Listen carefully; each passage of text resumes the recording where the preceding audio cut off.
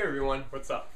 Well, today's video, I thought I should go over again the basics of tarantula mating because I'm going to be mating this coming week, which is awesome. The P. regalis, the Tapenkini santivincenti, as well as the Phonopelma calcodes that I got from Jason, who's right over here, which I'll be showing you in a bit. Now, for mature females, this is the most flavorful question because I got a lot of people asking me how to tell mature females and the mature males. So, mature males, I'm not going to spend too much time on it because everyone probably knows what a mature male looks like by now. After the maturing stage, you'll notice that males look aesthetically different than the mature females, especially like species like A. calcodes, the pokies, the Salmonpoa species. They're totally sexually dimorphic, so you can easily tell a male from a female. In case it does not occur, like your Brachypelma species and the Eupalastra species and Elacidora and Nandu, you have very important features on a mature male. So this is Jason's Phonopelma calcodes I'll be demonstrating. He's right over here. Let me just get a good angle so you can see. So you see the tibial hooks on them on the first pair of legs. It's really obvious to see. And you have these swelled up palps,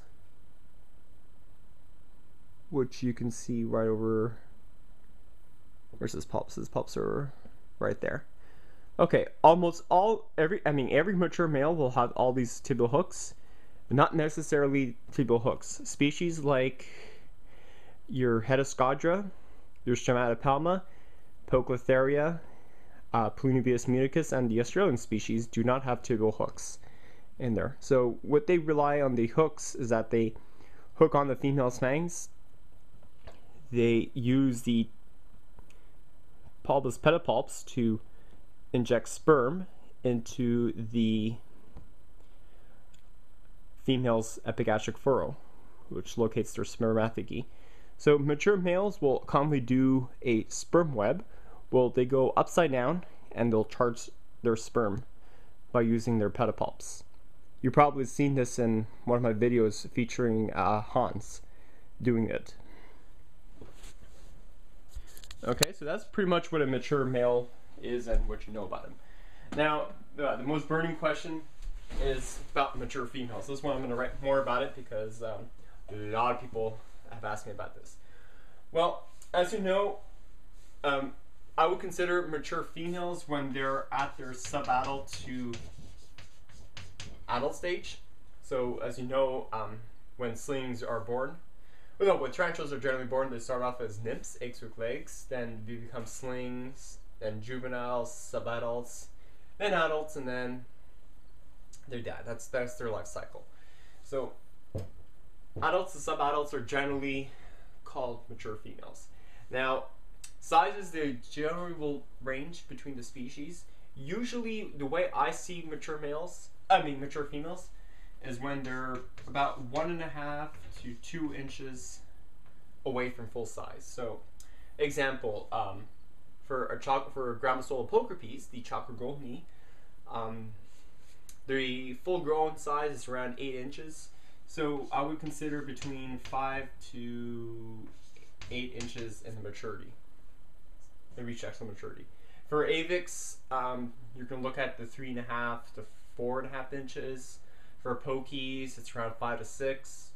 And they generally range too. Like, for example, you have Sericosmus elegans, which is a really, really small T. It's around 2 inches. So by 1.5 inches, that's considered fully mature. Males are actually really small at 1 inches.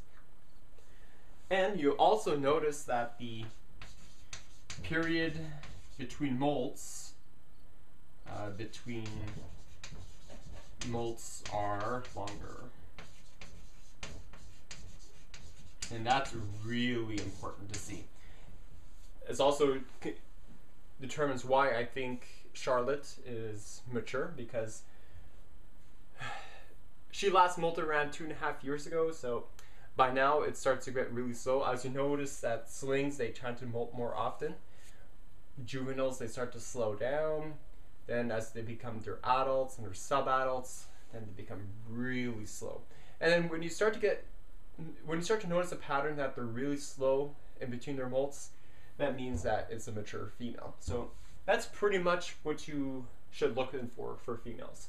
Also, you'll notice that females are much more stockier built. They're much more colorful, as in the case of Samapoas species and Pocothera species. They're generally shorter legged. Not always the case with the arboreals. And that's pretty much it. Alright, so now the basics of tea mating. Now, for tarantula mating, you should always do it in an open area, like a bathroom or in a bathtub. Because as soon as the male finishes his job, he's going to be coming running out of that enclosure, trying to save his life. Because, as you know, with tarantulas and the myth of black widows eating the males, that happens with teas. For me, I haven't experienced, well, I tell a lie, I had that experience with Medusa eating my poor Alfred, but you do have to understand that that happens, and it's terribly risky for the female and the male. Well, mostly the male. Alright, so what you're going to need to do is you always leave the female in the enclosure. Do not disturb her. It's very important that the female is freshly molted, like between 1 to 3 months in their molting cycle. Anything after that, it's very possible that your tarantula is going to molt out and lose her fertility. And also, you have to keep them well fed. Well fed is very important because you don't want to risk your male from being lunch for the female. So the way to do this is that, especially in 50-50 breeding loans, you always transport the male.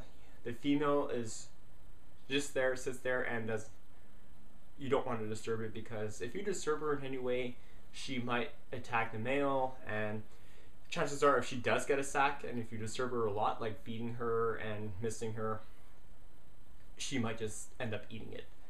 Alright, so this is the basics of tea mating.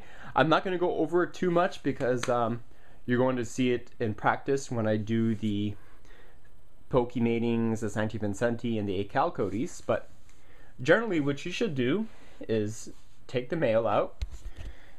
So I recommend buying a cup like this. You can get this from the dollar store for around $2. It's an macadamia nut jar. You scoop out the male, and you do this with any other species like your Pokey, your H. lividum, but you really got to be careful. And then insert it into the female's cage on the opposite side, and just make sure that you have a big enough enclosure to do this, because chances are the male is not going to have much room to run around, and he might get eaten. So let's say if you introduce the male into the female's cage, prod before he starts drumming, or when he starts drumming, prod the female with a little paintbrush.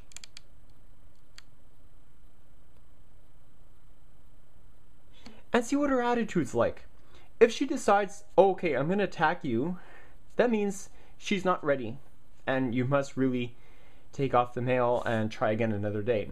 Tarantulas do have mood swings, and sometimes you can catch them on a very good day. Some of them are really bitchy and they have a bad day.